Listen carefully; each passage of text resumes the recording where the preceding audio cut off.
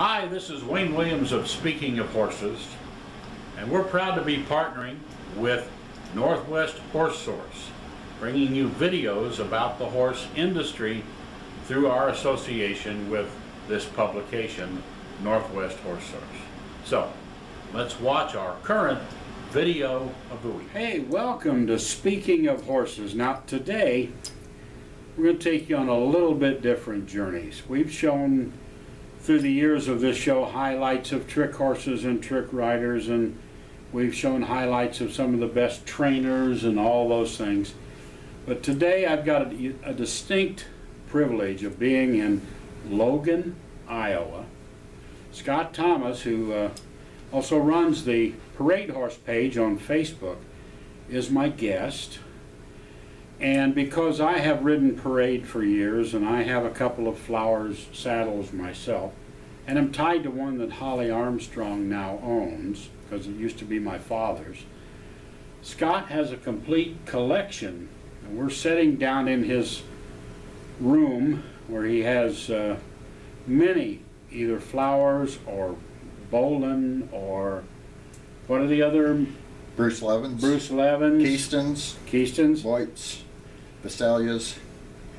He's got quite a collection, and these are all, go back in the history, go back to the Silver Screen Cowboys, who really sort of brought them out, you know, the Gene Autry's, the Roy Rogers, and bring them on through. So we're going to talk a little bit about Parade This saddle. is the Richard Hunt saddle that we were discussing earlier in the program. This is the saddle that came from Indianapolis.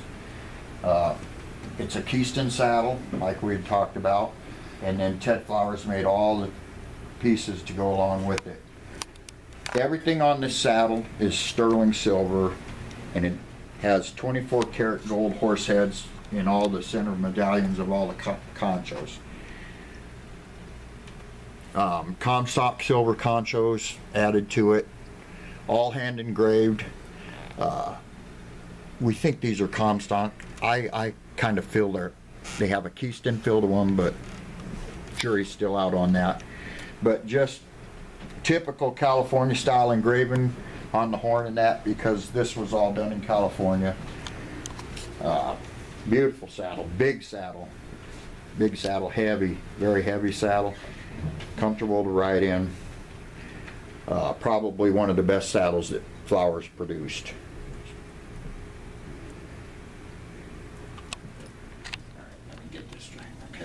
Alright, this is the gold saddle we were discussing.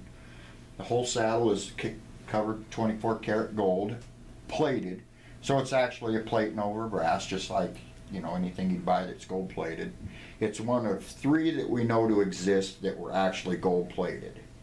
And we bought this saddle from the original order. She ordered it brand new from the spot shop, Ted Flowers, in 1970-ish, early 70s. Rode the saddle on her horse called Royal Entertainer, big stallion. She ran Palomine stables down in Georgia.